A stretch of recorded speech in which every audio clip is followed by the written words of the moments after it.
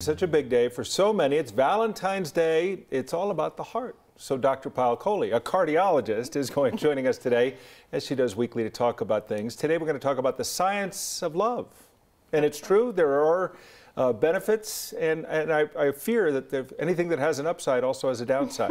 You know, love is the best medicine. And I wish I could write a prescription for it every year, but especially today, I am going to write one for every single person that I see. Because we've seen there's so many health benefits to being in love, and in fact, just receiving love. And those can include physical benefits, like, you know, less likely to get a cold, increased longevity. You're actually more likely to recover after a heart attack. If you're in a relationship with someone, less likely to have cancer, pneumonia, a whole host of different things. But we also see a lot of psychological benefits. We see less substance abuse, less anxiety, less depression, just more connectedness to each other.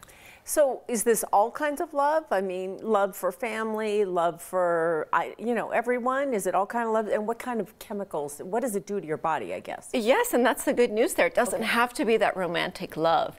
And what we're not quite sure of is it the chemical changes that are causing these physiologic and psychological benefits, or is it the fact that you're more connected? Is it the social connectedness? So you're more likely to take your medications, you're likely to take better care of yourself, more likely to go to the doctor. I think it's actually a function of both. But you can see how very easily both of those can actually translate into any relationship, whether it's mother and child or friends or family, anything. So it's funny because I always think of, you know, when you think of the science of something like insulin, we know insulin does this. It'll behave differently in everyone's body. Physically, it does different things.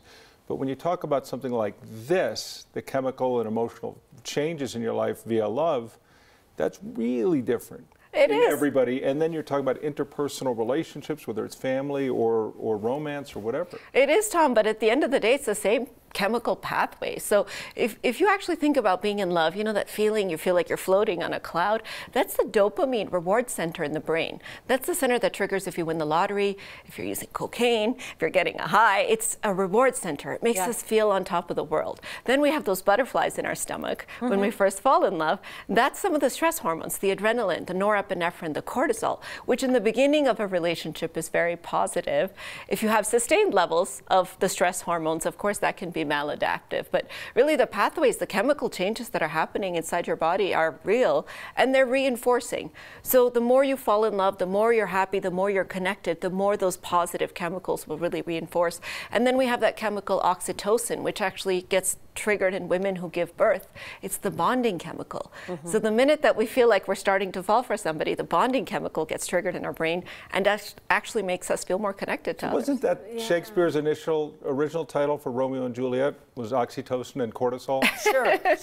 I think it was, yeah. Does that mean, though, then if you're in a bad relationship or in your bad place, that's really bad for your health? It does. And this is the part we have to take seriously, because our behavior, our relationships have such a tremendous impact on our health. And so if you're fighting all the time, that cortisol level gets really high, we've got higher blood pressure as opposed to lower, more insulin resistance, you know, more cancer causing chemicals. So we really have to be mindful to disconnect from some of those conflicts if that is occurring. But today really is a day about nurturing your heart emotionally and also physically. So not too many calories, not too many candies. Of course you were going to stick that in.